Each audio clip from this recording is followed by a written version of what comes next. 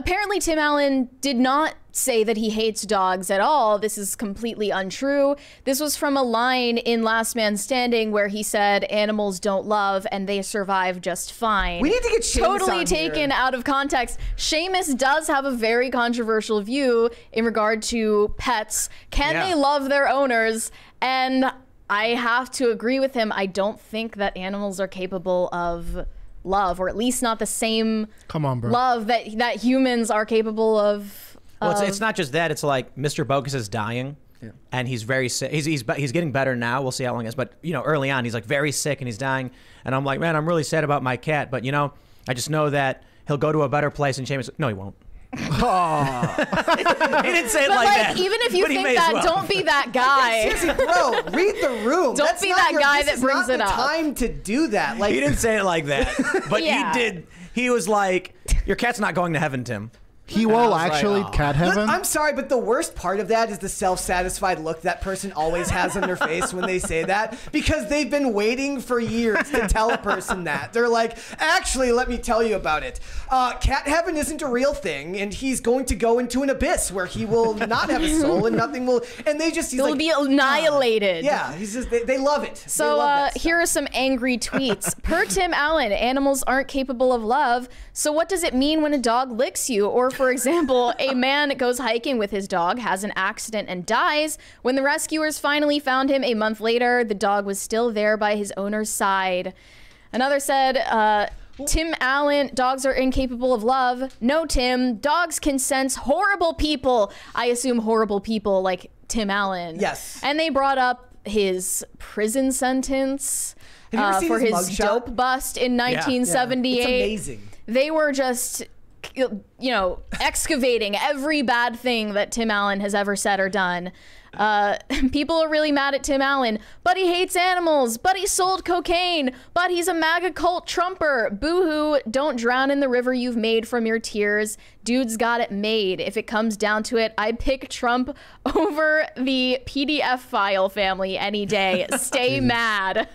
Plus, he's the Santa Claus. To millions of people, he will be the Santa Claus. To millions of individuals. Not just Tim the Toolman Taylor. No He one was the can hate Santa his Claus. You can't voice. hate- He was also in an amazing movie called, Man of the House was Chevy Chase and Jonathan Taylor Thomas. Yeah. That was back in the 90s. So, do you think that Tim Allen is like, this is like the least of the things that they're going to roast It's sort him of for? like Chris Pratt, where I just don't understand how one hate. person can evoke so much hatred from the public. Like With such little Chris actual Pratt, as negative I've things said, being is a living, breathing banana nut muffin. Like the most inoffensive person ever. Tim Allen, I don't feel any type of way about him, but apparently all these people just hate his guts. Yeah. Well, it's because he's a Trump supporter. And he was a... That's he was, really it. He was Find an Hollywood excuse, you know? conservatism before Hollywood conservatism. Everyone would have looked was past really, the drug smuggling charges. Oh yeah, no, they would have loved. They would have looked past the flashing Pam Anderson. All of that would have been water under the bridge. That's but normal supporting for Trump. Hollywood. Yeah, okay, oh okay. boy.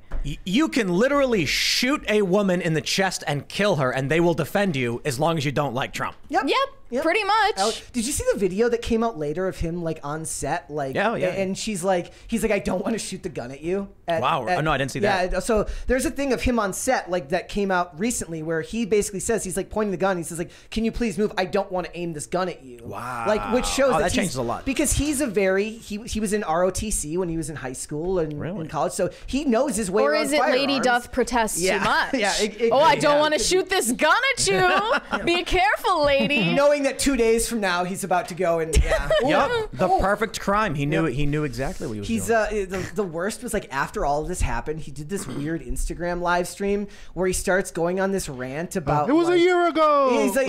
He's like complaining about the New York Post. He's like, except for their sports section, for some reason they have a great sports section at the New York Post. But Like, no everything one else that believes you're Murdoch human. makes- yeah, Stop.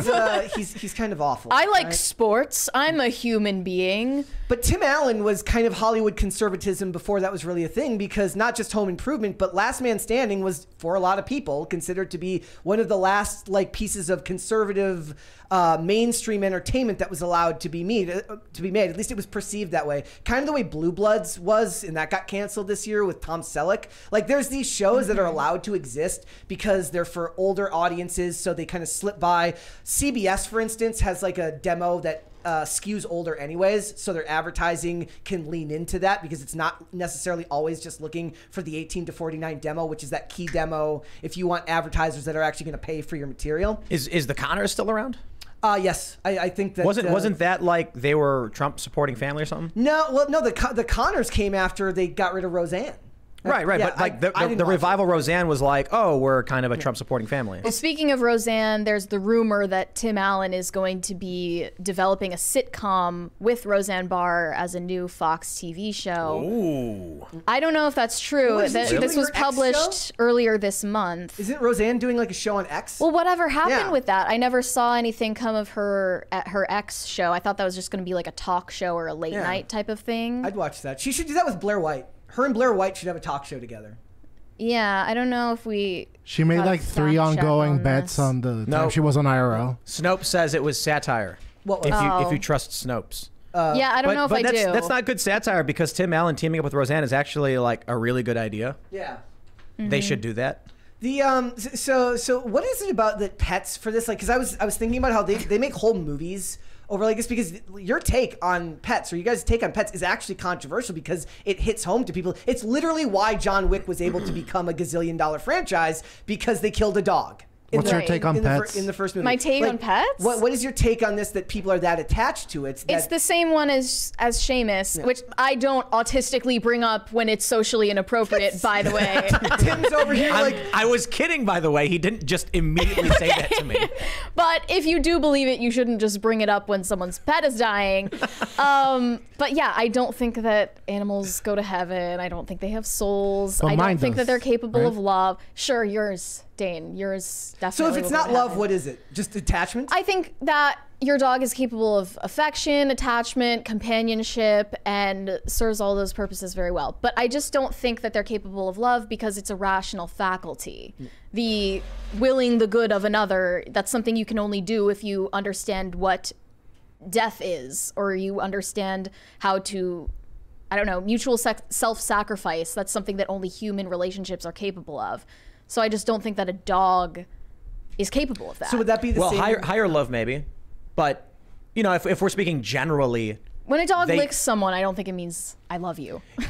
not in a human way, right? Humans, like I see what you're saying. Humans have a much higher developed mind and rational faculties as to explain why they would experience love. The dog has like, you know, let's just call it the arithmetic versus the calculus, right? Human love is quantum physics, and dog love is 2 + 2 = 4.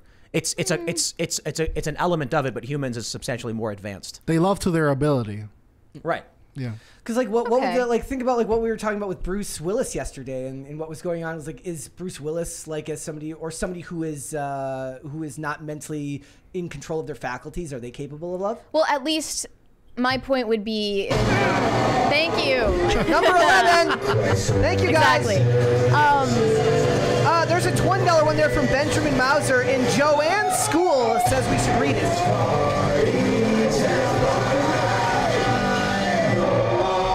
See that one? With the By what Benjamin crisis Mauser? party do you read your body count? 30.